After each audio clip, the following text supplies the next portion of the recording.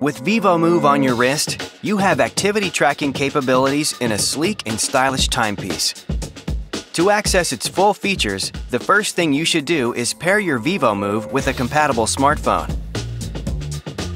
If you haven't already done so, locate the crown, the small dial on the side of the device, and push it in to turn on the watch.